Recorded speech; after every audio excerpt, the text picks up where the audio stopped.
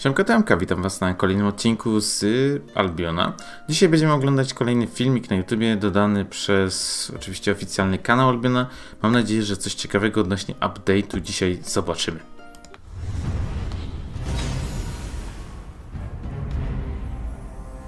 Hello and welcome to another Albion Online Dev Talk. Today I want to introduce Albion's upcoming content patch, which we've named Nightfall. This patch was developed by parts of the team whilst we were managing the launch of Albion East and focuses on expanding the content introduced in Beyond the Veil. Note, this is not Albion's next major update, merely a patch, but it still packs quite a punch. So let's get right into it. Tak, czyli jeśli ktoś nie czyta tego, co jest na dole, bądź mu się nie chce słuchać nawet, to powiedzmy tak. Jest to update, który nie jest tą dużą aktualizacją, która jest planowana w niedalekiej przyszłości. Mianowicie jest to tylko rozwinięcie poprzedniego update'u, dlatego też nazywał się tam Beyond the Veil 8 Nightfall Introduction. Tak, wprowadzenie po prostu do takiego update'u Nightfall, który jest rozwinięciem tego poprzedniego. Więc będziemy tutaj spodziewać się tego, co ostatnio wam pokazywałem właśnie na filmikach z serwera testowego, gdzie widzieliście, że wprowadzają do mgieł takie rzeczy jak dungeony, czy skrzynki za pokonanie kampów i tak dalej, więc o tym będzie, ale to nie jest jeszcze to duże, co było zapowiedziane. Pamiętacie, że ma być nowa broń? No właśnie. Let's start with the mists, where you can find 3 new opportunities while playing there. First, we've added caches to mob camps. No i to jest właśnie ta skrzynka, którą ostatnio pokazywałem. Which are a new type of treasure chest that unlocks personal rewards for every player when they complete the objective. Next, you'll also be able to find treasure coffers scattered around the mists, which are exactly like open world treasures with one exception. To też było na poprzednim filmiku. They only reveal their location to players that are nearby, hopefully leading to new opportunities and smaller scale conflicts than the regular treasure chests. Finally, you may also find a mysterious new type of entrance while exploring, which will lead you to an all-new dungeon called Nightfall Abbey. I to też było ostatnio. To mi się najbardziej podoba z tych 3 zmian. Czyli mamy właśnie te skarby do obozów wprowadzone. Po zakończeniu takiego obozu możemy takie dostać. Mamy skrzynki, które widzimy tylko z niedalekiej odległości na mistach. I mamy ten dungeon, do którego trzeba znaleźć specjalne wejście. And that will be covered in a dev talk coming soon. Besides the Aha. I co, teraz nie wyjaśniam tego? mists, the roads of Avalon have seen further improvements too. Elite camps have been rebalanced completely, making them much more playable for groups of 5 to 7 players, and rewards have been adjusted to make them an appealing target for such groups. Additionally, we've made some changes to make playing and living in the roads more attractive. Czyli tak odnośnie mobków, obozowisk raczej tych skrzynek na ścieżkach avalońskich to zostały troszkę pozmieniane, tak żeby bardziej odpowiadały dla grup 5-7 graczy. The cost of traveling back to Brazilian from the roads has been cut in half, more off-road paths have been added in areas that had few of them, and density of roaming mobs has been increased in areas where they were. Jest więcej mobów na ścieżkach Avalonu i koszt powrotu eRCom do Brazilian został znacznie zmniejszony. Sparse. We've also introduced new upgrade levels of Avalonian mages and archers, which increase the variety of mobs encountered in the roads. O, patrzcie, nowe skille będą miały. A, i to jest właśnie też to, co ostatnio wam pokazywałem na test serwerze, na live nawet. Mobki teraz mają takie zaznaczone HP, te, które bijemy. Także wiemy dokładnie, który jest zaznaczony, tak może powiedzieć jeszcze bardziej.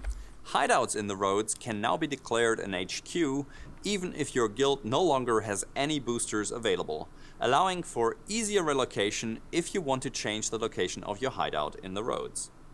Finally, the distribution of power cores in the roads has been adjusted to focus conflict on raid regions. In Brazilian, city found... Aha, czyli Będzie więcej korów na tych regionach pomiędzy hideoutami. Pomiędzy mapami z hideoutami, żeby tam było więcej konfliktów i żeby było to bardziej ciekawe na ścieżkach Avalonu. Auralia Wayfarer has returned from an expedition to the Mists and is willing to trade some of her items to those that have earned her respect in exchange for favor.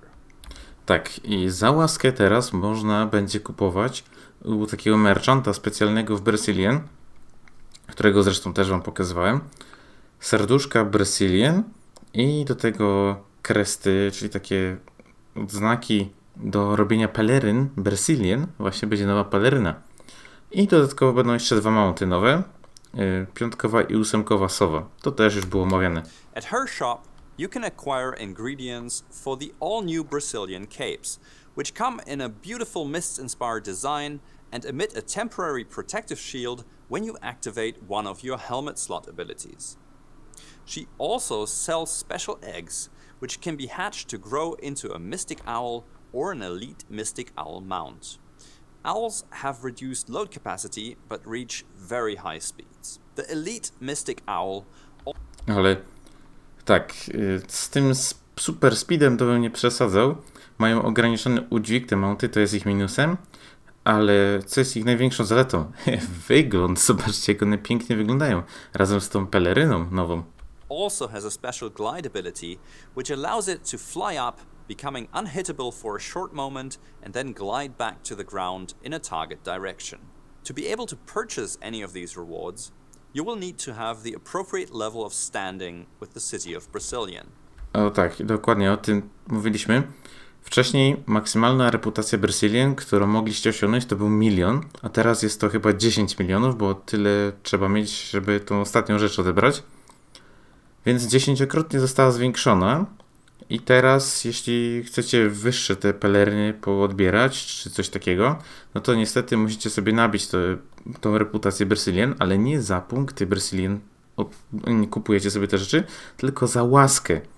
Więc reputacja Brazilian wam jedynie pozwoli kupić, a żeby zapłacić za to, to trzeba właśnie jeszcze mieć łaskę.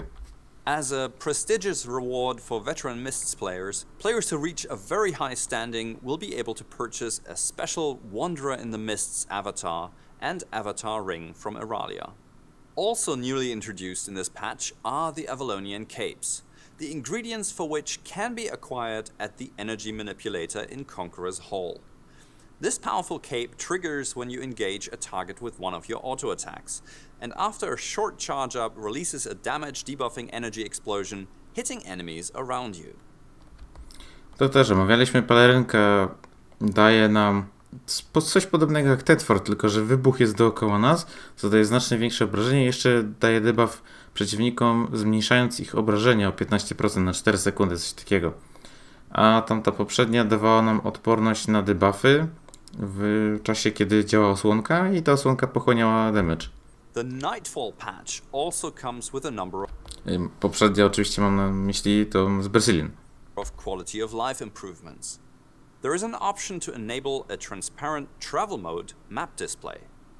Items can now be repaired direct. Co? Przeźroczysty tryb mapy? Super. Będę z tego korzystał prawdopodobnie. Można mieć... Aha, i jeszcze można po prawej na dole jest pokazane, jak możecie sobie przeciągnąć pasek, jak bardzo chcecie, żeby to było przeźroczyste. Super sprawa. Map display. Items can now be repaired directly at the marketplace before sale. O i właśnie to też o tym mówiłem ostatnio, że można teraz na markecie bezpośrednio naprawić itemki, zanim je sprzedacie, za taką samą cenę, jakbyście u gościa od naprawy to robili. Character customization options now use a graphical preview, and players have the ability to change their character's gender at the cost of a little gold. Selected target highlighting is improved, and off-screen characters can now be selected by clicking on their name tag. O kurde. Widzicie to? Można teraz kliknąć kogoś, kto jest poza screenem. Nie trzeba go klikać bezpośrednio w jego postać, tylko w jego nick, który nam się wyświetla. Movement can now be bound to hotkeys, so players can set up their own WASD control scheme. Mobile and gamepad controls also receive a vast number of improvements and customization options, including options for target locking and prioritization, improved auto-targeting, and many others. Additionally, there are graphical improvements like new spell icons for dagger and quarterstaff weapon lines. Finally, tak, to też ostatnio mówiliśmy, że dla daggerów i dla kij mają nowe ikonki skilli, także no fajnie to wygląda nawet. of course, a large number of balance adjustments shake up the combat meta and aim to increase viability of lesser used items like the infernal staffs and the Bridgewatch cape, whilst toning down some overused items. The Nightfall patch is on test servers right now, where you can check out all of these changes yourself. We're looking forward to your feedback and hope you join us in the next Dev Talk as we explore the secrets of the mysterious Nightfall Abbey.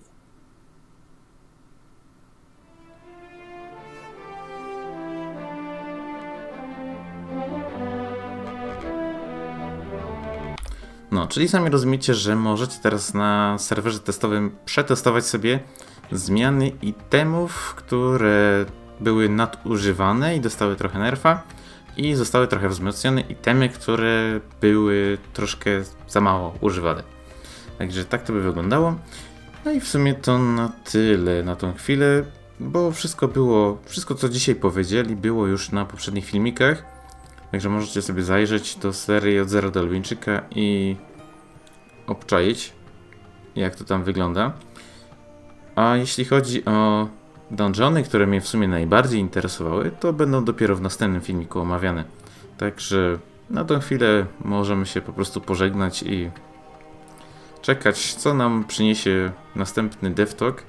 Miejmy nadzieję, że jeszcze, w sumie powinien być przed 8 maja, kiedy jest planowany ten update. No nic. Dzięki, że wpadliście, trzymajcie się. Do zobaczenia na kolejnym odcinku, bądź na live'ie, do którego macie link poniżej.